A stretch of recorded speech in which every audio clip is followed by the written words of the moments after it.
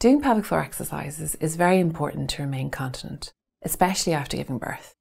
In this video, we'll look at how to do these exercises, give you some tips on motivating yourself, and help you check whether you're doing the exercises correctly. So, how do you find your pelvic floor muscles? First, it's really important to find the right muscles to strengthen.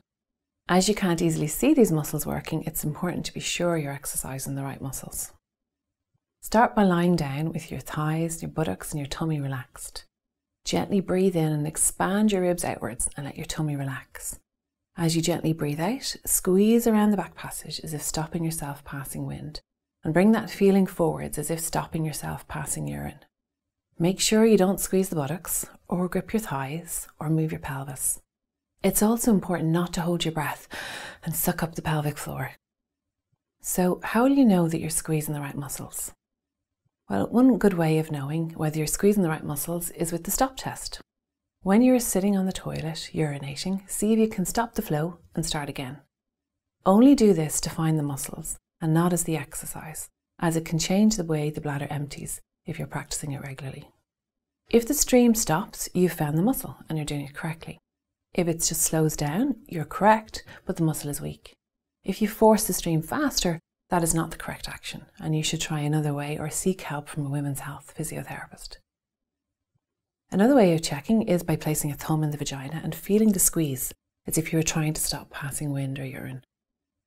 You can also have a look at the muscles with a mirror and see if your vagina closes as you squeeze. So, how do you exercise the pelvic floor muscles? Well, start in an easy position for you, such as lying or sitting up if you're able to.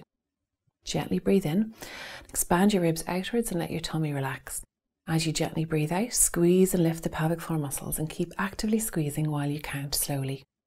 See if you can hold that lift and squeeze while you count up to 10 seconds. Try and keep your breathing as normal as possible. You might need to start with just a few seconds squeeze. When you feel the muscle get tired, let go of the squeeze and feel the tension release out of the muscle. It might help to take a low, deep breath and wait up to 10 seconds before you try the next squeeze. If you find you're holding your breath when you're trying to do the exercise, squeeze the muscles more gently and gradually build up the tension. Once you can manage the breathing, then work on increasing the squeeze. When you start exercising first, you may only be able to hold for a few seconds and a few repetitions, so that's what you do. But to get stronger, you need to increase the hold and the reps over the weeks and months, making the exercise program challenge you. Keep progressing it until you reach 10 seconds, 10 times, with a few seconds rest in between contractions. You should also practice some fast contractions, lifting and squeezing quickly and then relaxing for up to 10 times in a row. Aim to do your exercises 3 times a day. Once you can do them lying down or sitting up, then progress on to standing.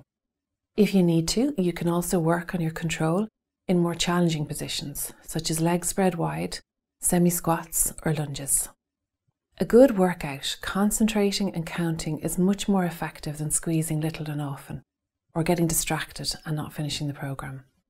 You can include your pelvic floor exercises with some of your gym or Pilates exercises. Squeeze and lift the pelvic floor as you breathe out on the exertion, and try and match the strength of the squeeze to the difficulty of the exercise for you. If you're getting pain while doing the exercises, or you find it very difficult to progress the exercises or relax the muscles, you should contact a women's health physiotherapist for an assessment of your pelvic floor. You may need a different approach or additional help to resolve your symptoms. A lot of women find it hard to remember to do their exercises. Some ideas that might help you to remember would be to put a reminder on your phone or maybe download an app such as the Squeezy app. You could put stickers around your house to prompt you at different times in the day. Pick a time that you know there's enough time to complete the exercise program, such as in the shower or drying your hair, feeding your baby, or maybe sitting on the bus.